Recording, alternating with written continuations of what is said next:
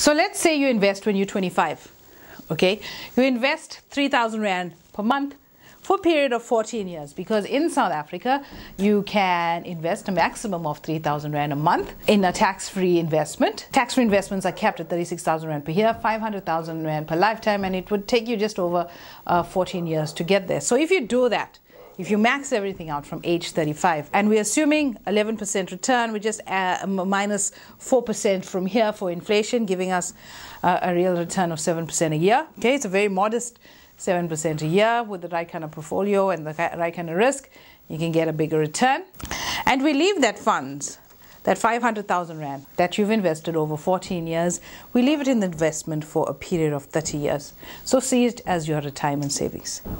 Okay, the final return that you would get is 2,472,569 rands.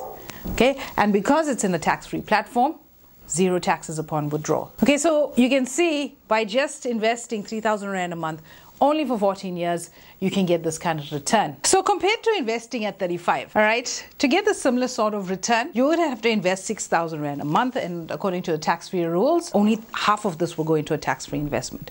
So you have to invest 6,000 Rand a month for a period of 17 and a half years. Assuming a return rate of 7%, and we leave this investment in there for 28 years, that would give you a result of 2,525,508 rands. Okay, but the big difference here is at 35, you would have to make a total investment of 1,552 rand some change in order to get an on-par investment. So you can see now the value of investing early and the value of time in the market. At 25, you only have to invest 500,000 Rand to get that almost 2.5 million.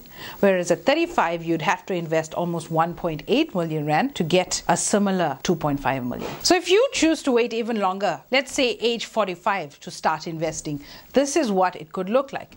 You would have to invest 15,000 Rand a month for 9.7 years. Okay, not all of that will be in a tax-free platform. 3,000 will go into a tax-free platform, the balance into, let's say, a unit trust, for example. Okay, you'd have to make this investment for almost 7.9 years. Assuming a 7% return, you'd have to keep this investment in here for almost 30 years to get the same almost 2.5 million rands. Key thing to note here is that you would have to invest almost 1,750,000 Rand to get that same 2.5 million.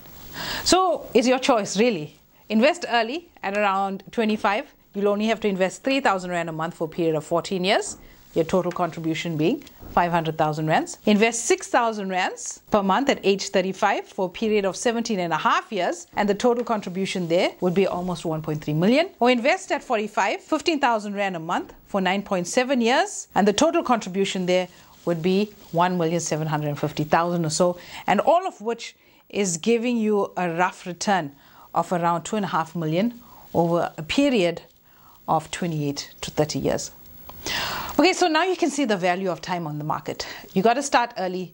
If you don't have these kind of figures to start investing, start with something.